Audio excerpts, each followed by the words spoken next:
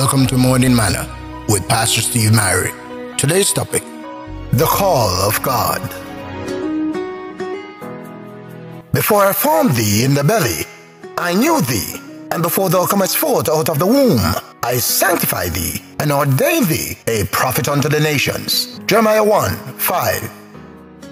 Before Jeremiah was born, God already saw him ministering to the nations.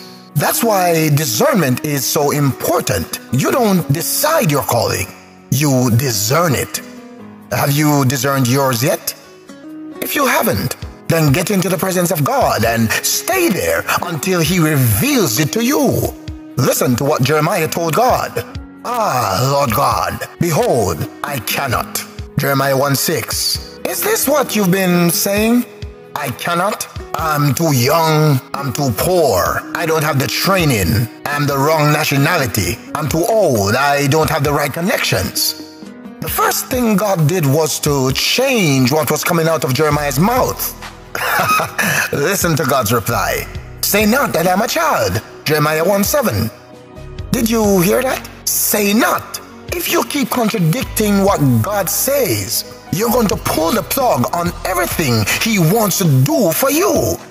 Be not afraid of their faces, for I am with thee to deliver thee. I have put my words in thy mouth. I will hasten my word to perform it.